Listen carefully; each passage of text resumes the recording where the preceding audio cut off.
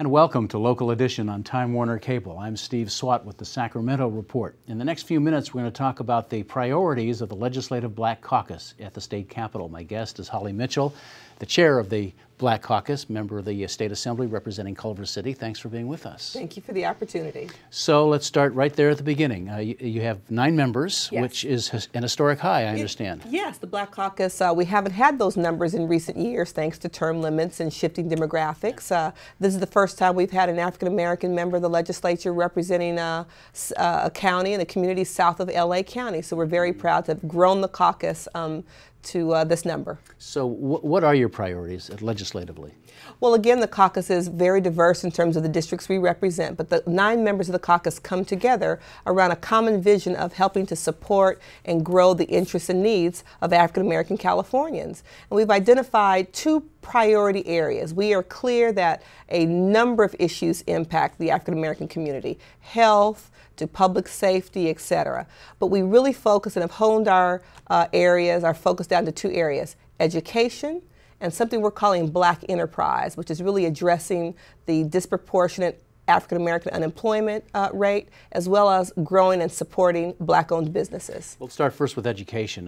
There's no doubt that over the last several years we've seen a dramatic achievement gap between I guess Asians and Caucasians and Latinos and African Americans. Absolutely. There seems to be some evidence, at least with Latinos perhaps, that the gap is narrowing a little bit, but you don't think it's narrowing at all with African Americans? It is not, and a number of studies that are a Pew Foundation study recently that's measuring wealth and whether Black kids are going to outperform their parents in previous generations. The Black achievement gap is staying constant and in some areas widening. So as a result, the caucus has decided to focus on 3 kind of tangible goals: closing the achievement gap for preschoolers, making sure that Black kids are in high quality preschool environments, increasing the Black graduation rate across the state, and increasing the matriculation rate for Black kids in the publicly funded higher colleges, the CSU system and UC.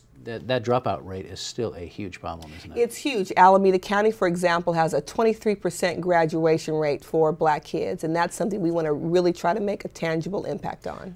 The other component, Black enterprise. Yes. I would think that moving forward with the high-speed rail project is critical for your caucus, because there's going to be not only tons of jobs, but a lot of money in contracts, and California wants contracts going to minority-owned firms. Absolutely, and so one of our goals under the Black Enterprise Initiative is to increase the opportunity for Black businesses and vendors to have contracting opportunities with the state government and other governmental entities. So just like you stated, on major infrastructure projects where there's huge public investment, that Black-owned businesses have an opportunity to be at the table. Do you think that's a major barrier to success for Black-owned businesses, that they simply don't know about procurement opportunities? Absolutely. The number of my colleagues, Senator Price and others, have focused on this area for many years.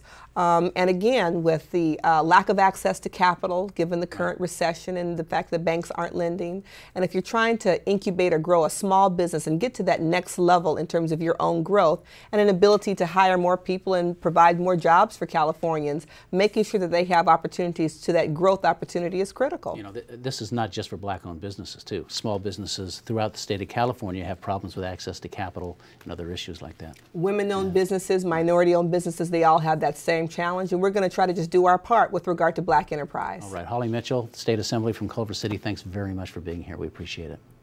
And thanks to our viewers for watching Local Edition on Time Warner Cable. A reminder, you can see this and other interviews on YouTube, also on My Government on Demand. I'm Steve Swat. We'll see you next time.